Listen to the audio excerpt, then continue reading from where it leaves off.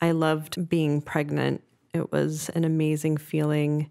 The ultrasound where we found out that there was something wrong was supposed to be the last thing before going in and delivering a beautiful baby boy.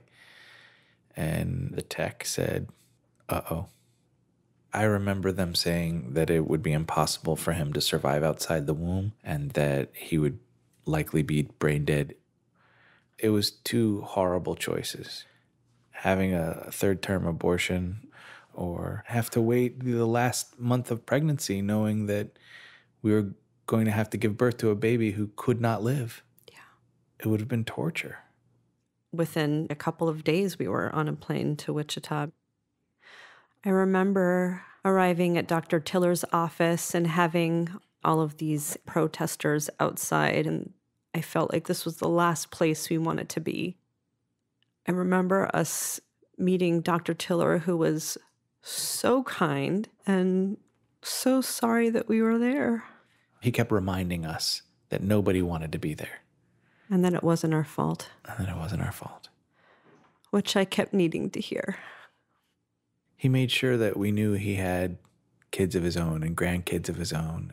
And that he was a man of faith. Yeah.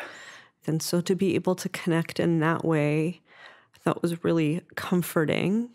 And I don't even know if you know that every day when we got back to the hotel and you were sleeping, Dr. Diller called me to check on you.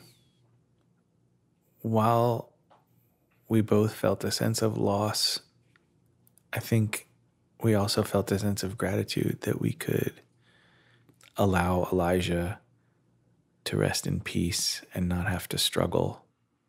When I read about some person shooting Dr. Tiller, I totally freaked out. I think I was in my office and you called me and told me, and I was stunned. I was so angry. And I thought about other couples who were probably there that week. What were they going to do? How did that change their lives? There's nothing about this experience that would fit on a picket sign or on a political campaign slogan. It's way too complicated for that, and every single person has their own unique story, just like ours. Yeah. People he's helped. I want him to be remembered as a compassionate and courageous man who was there to help people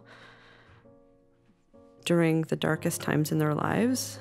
He was so deeply needed by so many people.